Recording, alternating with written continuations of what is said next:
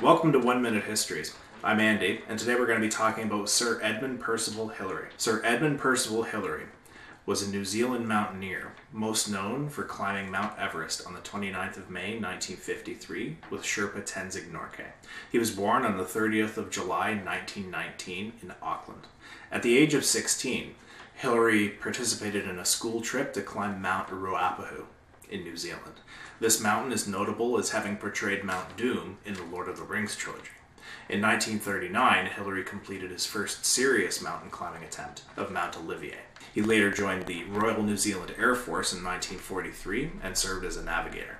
Hillary participated in a climbing attempt at Mount Everest in 1952, however he was successful in 1953. A week after having summited Everest, Hillary was knighted by Queen Elizabeth II on the 6th of June 1953, and he received the Queen Elizabeth II Coronation Medal. In 1958, Sir Hillary reached the South Pole, and he reached the North Pole in 1985, being the first person to reach both poles as well as summit Everest.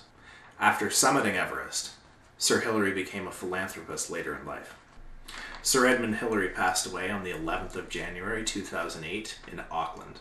He was 88. Thanks for watching, and please subscribe for more of our daily content.